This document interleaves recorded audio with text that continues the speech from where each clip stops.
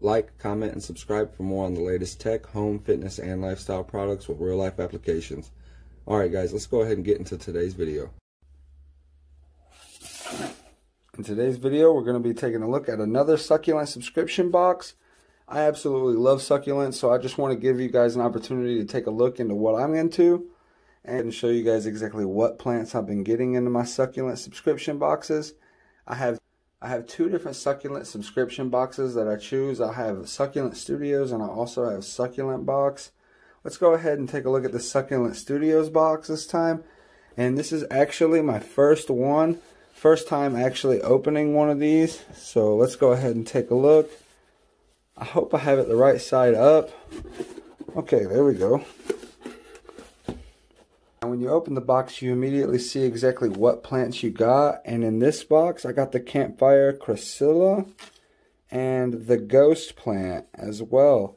So let's go ahead and lay both of these to the side. And also what is inside of the box, we have some wood wool, succulent, rubber bands, biodegradable pot. And now let's go ahead and take a look at our plants. Okay, they're kind of sticking on there. Oh, be gentle. Okay, guys, there's our wood wool.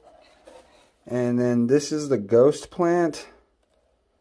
And this one right here is the Campfire Chrysilla. Both of them are fantastic. The Ghost plant is actually sprouting right now. That is pretty cool. I haven't seen one with a stem out like that far yet. I've only got a couple tiny ghost plants that were given to me.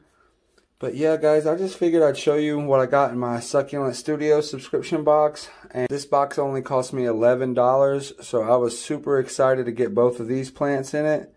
And I want to thank you all for watching. Don't forget to like, comment, and subscribe to my channel for more great content. Hit that notification bell to stay up to date on our newest uploads. And as always, keep it real.